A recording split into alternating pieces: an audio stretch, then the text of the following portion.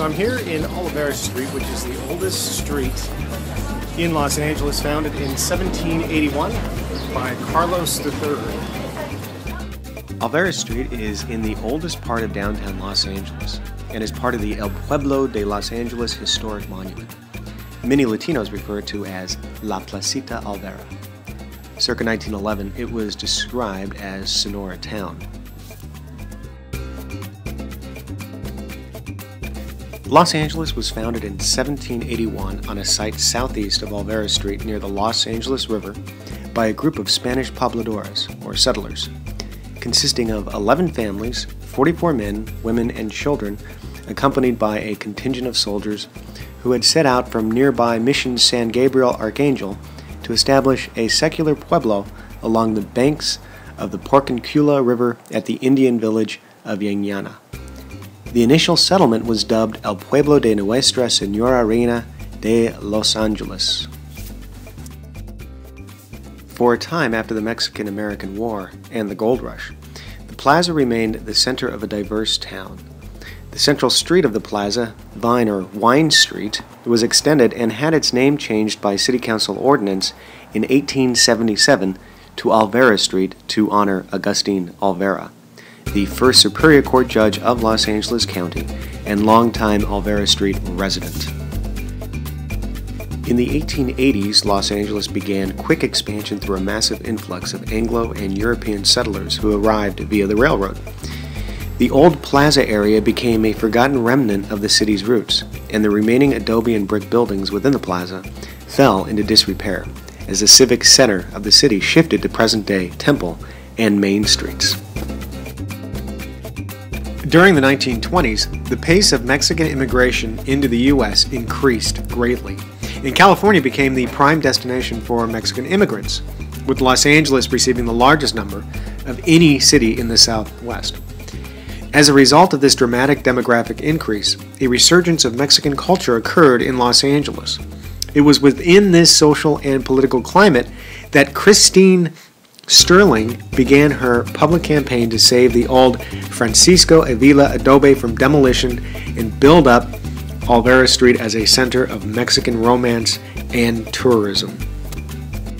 The Avila adobe was built in 1818 by Francisco Avila and has the distinction of being the oldest standing residence in Los Angeles. It is located in the Paseo of historical Olvera Street and is now part of the El Pueblo de Los Angeles Historic Monument, a Los Angeles State Historic Park. The Avila adobe is open daily, and the great part about it is admission is free. So I'm here at the Avila adobe, the oldest home in all of Los Angeles. It was built back in the 1700s. It was severely destroyed actually in the 1971 earthquake, but was rebuilt to its former glory. And I'm going to show you a little bit around the adobe of the home.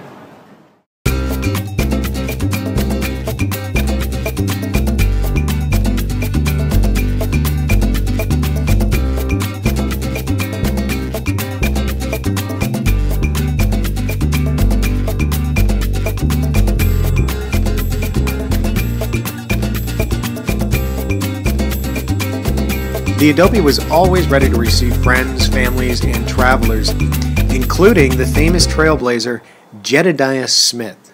Yes, he was a real person. Smith had led a group of trappers across the Mojave Desert to Southern California and was able to stay at the adobe for a few days during January 1827. These were the first U.S. citizens to reach California from the east via an overland route.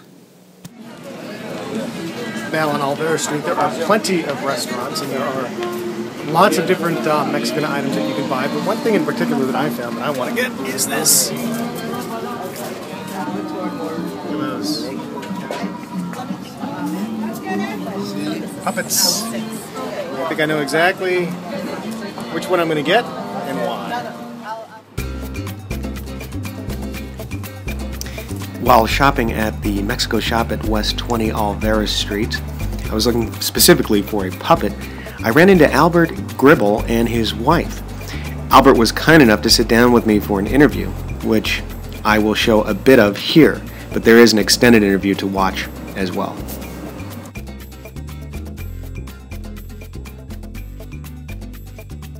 But as the 1930s came, Mrs. Sterling, in developing Olvera Street, wanted it to reflect its history.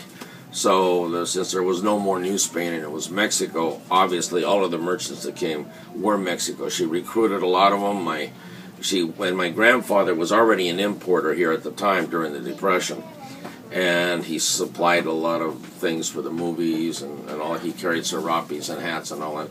So she summoned my grandfather, and he went and he met with her.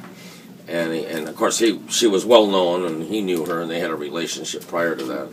So then she asked, "Would you help me? This is the vision I have for Olvera." She said, "I'll be happy to help you." OSMA was formed, the Olvera Street Merchants Association, by Christine Sterling to defend the merchants. She knew that there would be political pressures put on by City Hall and what have you. This store here, a person recently came in and gave my wife a postcard showing Charlie Chaplin in the front door when they were filming a comedy in 1930, and wow.